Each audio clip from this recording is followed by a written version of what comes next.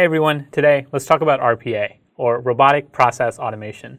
In my opinion, the definition lies more in the terms process automation and less in actual robots. But RPA is changing the software world, much like physical robots have changed the world that we live in every day. For example, take a vending machine.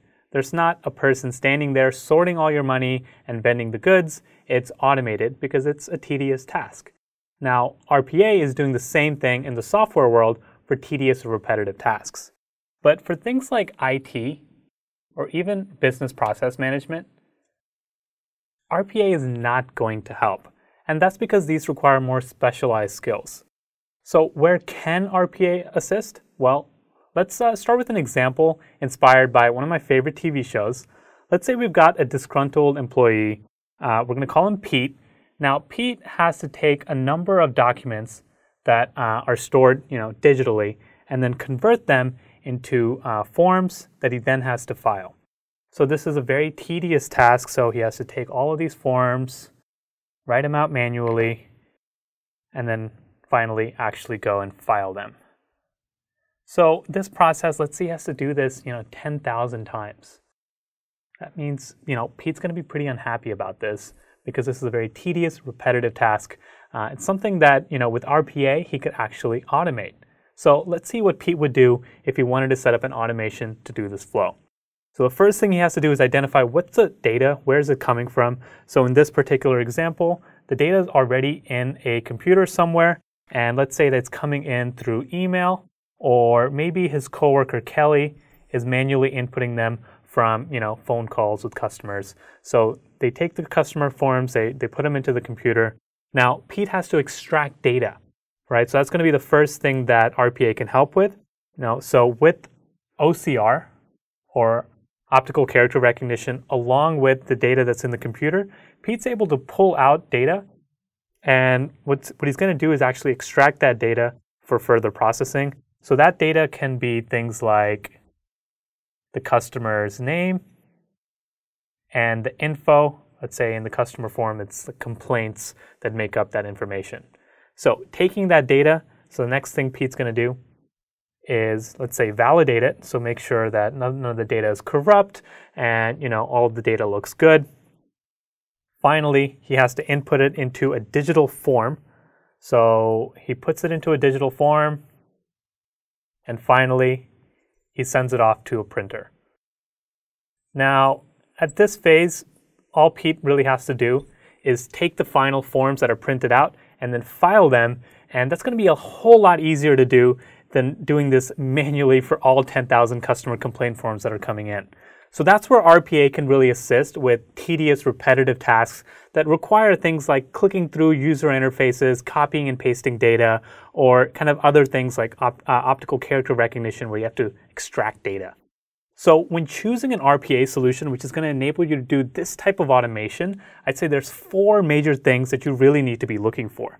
Now, the first one I'm going to start with, you want to make sure that your RPA tool is intelligent. Now, in this particular flow, Pete used a lot of capabilities. So he used OCR, Optical Character Recognition. In addition, he used different data manipulation techniques. So this enables Pete to do things like extract, input data, validate it. And finally, he even had a function to be able to print something out, create a physical piece of paper from a software-based automation. That's just scratching the tip of what RPA can do today. So another thing RPA can do is things like AI or machine learning to train a model to recognize not just simple characters, but maybe even images. So that's something that Pete might want to augment this automation with in the future. So that's one thing you want to make sure is that your RPA tool is intelligent.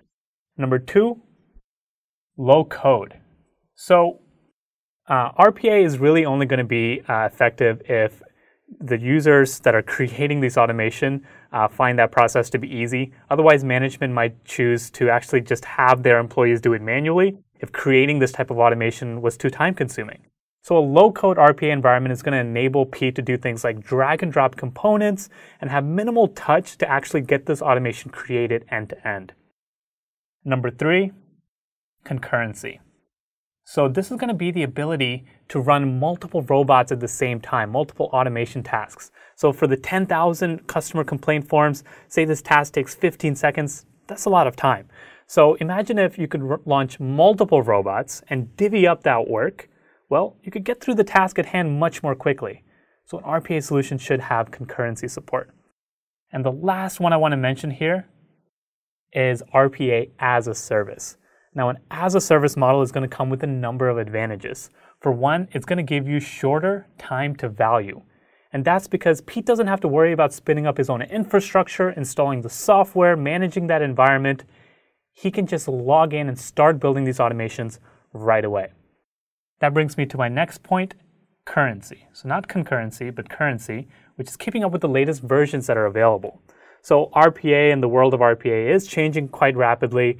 And so with some of the intelligent capabilities enabled within RPA, say a new version of OCR comes out and he wants to use it, well, with an RPA as a service capability, you can get updates more quickly. You're more current with the latest versions of software. So you get to use those latest components, and maybe OCR 2.0 kind of helps fix some of the bugs with pulling data from customer complaint forms. Finally, I think the last one that I want to mention here is that it allows you to collaborate.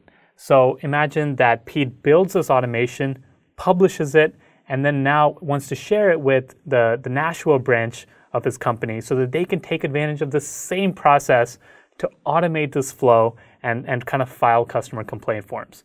So as-a-service environments generally are multi-tenant and enable you to collaborate with your coworkers. So this was a quick overview of RPA. RPA tools are quickly growing in popularity, and so is the scope of what RPA is able to actually automate.